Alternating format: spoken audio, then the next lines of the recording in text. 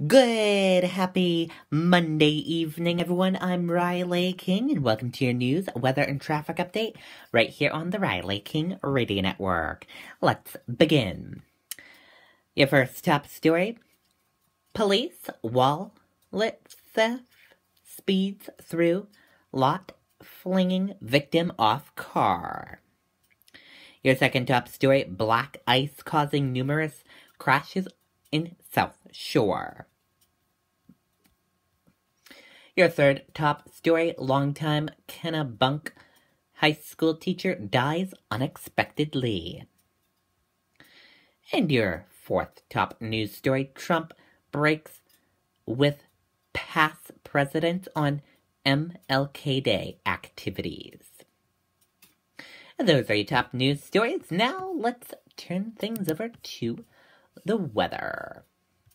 Your weather right now: scattered clouds, 18 degrees. And cold air in place and snow moves in this week. And your weather for tonight: cloudy early with some clearing expected late, low 13 degrees, winds north-northeast at 5 to 10 miles per hour. For tomorrow, partly cloudy skies during the morning hours will become overcast in the afternoon. A few flurries or snow showers possible. Highs 31 degrees, winds light and variable. Tomorrow night, cloudy with snow showers in the evening and steady snow likely after midnight. Low 26 degrees, winds light and variable. Chance of snow 90%. 1 to 3 inches of snow expected. Now let's turn things over to traffic. And a look at your roadways right now. We're seeing a lot of green roadways, and we have a few yellow areas and a few red areas. We have a big red area from the Concord/Bow area all the way to the Hooksett area. It's all red right on that whole area.